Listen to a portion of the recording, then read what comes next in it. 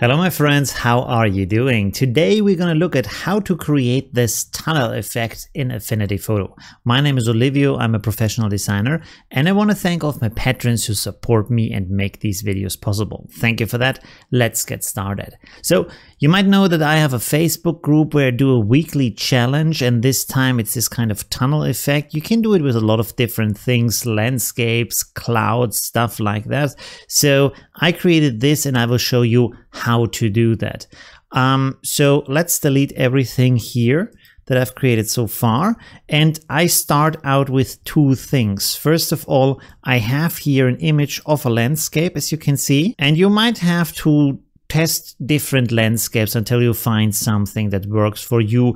Not everything works just right out of the box. Also, I have cut out a guy from a background so he can look into the distance, so we have this kind of nice effect, and also give it more of a scale and has this kind of silver feel to it. So the first thing you want to do with the landscape is that you want to stretch it out onto the surface in a way so that it is square like this. So you stretch it because we actually need that for the effect to work. Right click onto the layer and rasterize it so it is a pixel layer, because then we can apply effects to it. Good. So the first thing to create this tunnel effect is to go up here to filters and then to distort and then to rectangular to polar like that.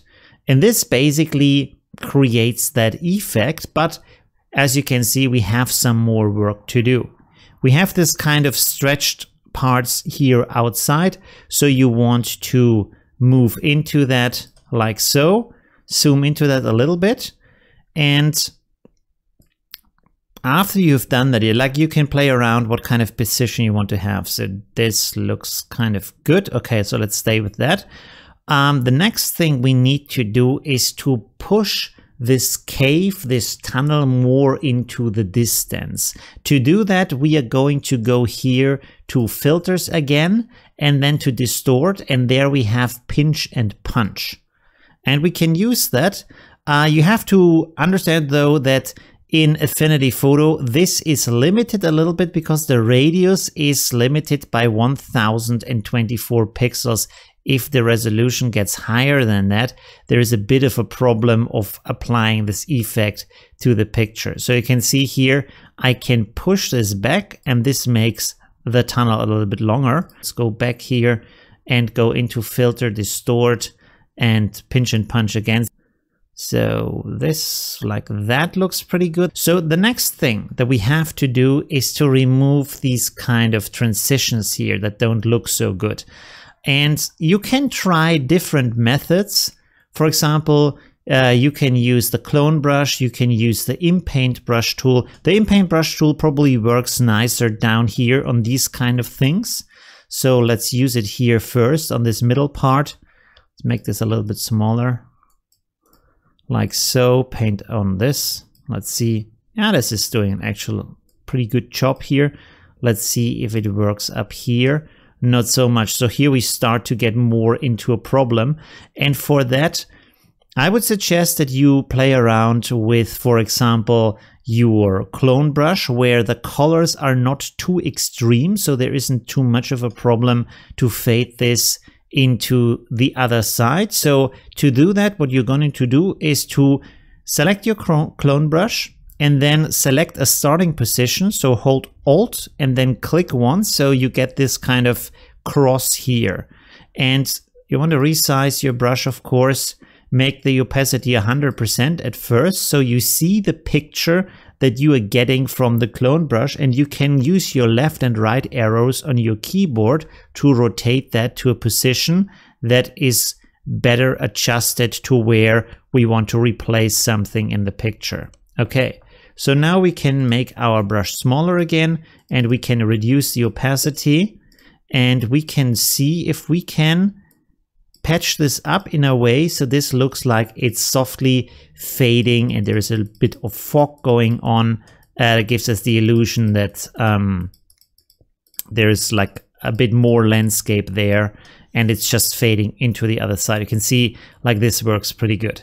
Here we have some more problems because the contrast is much different here, so that might be a bigger challenge. For that, I have another solution I want to show you, just to give you different approaches, because depending on what kind of landscape you use, this might be more or less complex. So for this, I'm going to duplicate my picture, or the layer. I duplicate the layer, and I will set this to reduce the opacity, let's say to 70.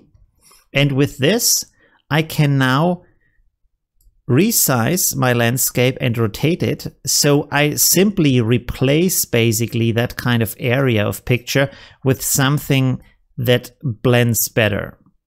So we can, for example, try this. And you can see now, because of the transparency, how well this lines up. And if you find something that works well, that also supports this kind of, how can I say, spiral effect, maybe a little bit. That would be very helpful.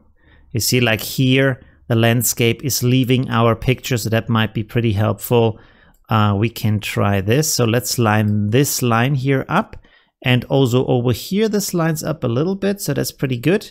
I will make this visible 100% again. And then with the layer selected, I hold Alt and click on the mask. And this will give me a negative mask that is already filled with black. And with this mask, I can now use my paintbrush with white in it and make the things visible again that I want to be visible. I can go in here and I can start to paint in the landscape from the other picture to make it visible again. And we can see how far this can take us, how helpful this can be. So let's see here, this works pretty well. Down here we don't even need it, so I can go back here to black and paint this back in.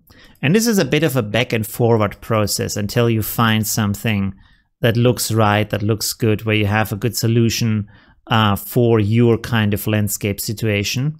So don't feel the need that this has to work like at the first attempt. Didn't work for me either at the first attempt. You have to just like play around a little bit, see how well it works. So you can see like here we have this kind of effect where just the landscape is fading. There might be another forest back there. There's a little bit of fog here, so that's okay. That works for us, you know. That is quite okay. So we can go like that. And here we might have to find another solution. In that case, what we could do is, let's see first when we blend this. Wait, we have to take white here. What happens here? No, that's not ideal. Let's go back here. So what I'm gonna do here is another solution. For this, I will create a new pixel layer. I will again take my clone brush from here, and I can now start here on that point to cover up this thing that's spiking out here. So up here you have this kind of rotation. I can bring it back to 360. So that's good. And now I will say current layer and below. So I can source from the below layers, and I will simply paint over this a little bit here. So you can see this is going away, and I can also blend this, and that starts to look pretty good. There's a little bit of a problem here. We might make our brush much smaller. Just start here as a source, cover this up a little bit. And there we go. So that is already pretty good. I'm not super happy with what's happening here. So let's fix that too. Nice big brush like that. I will source the color from over here and just with a low opacity put some more of this kind of fog effect on here. So that's pretty good. All right, so we have basically fixed this kind of situation. You can see now this blends together rather well. And we will at the end also put a little bit of a fog effect onto our picture overall to make this blend together better. Here is something I'm seeing right now that I'm not super liking. So let's start here again. There we go. Okay, so also maybe over here, put some of that there. Good. So now that we have that, we want to adjust the image a little bit from the colors, from the feeling. So I will do the good old rectangle where I use my gradients from the Mythical Gradient pack. So let's go here to swatches. And you can see here we have a lot of different gradients that I've created for you. First one I'm going to set to soft light. Let's, for example, this one is not too bad. Let's see. What kind of gradient you want to have here. So let's take this one, and then I want to do a second one. I want to make that much lighter and set this to actually to lighten. So this is too bright now. Let's see, let's set it to screen and then reduce the opacity. So we have a bit of a kind of a fog effect going on here, like so. So that's pretty okay. Good.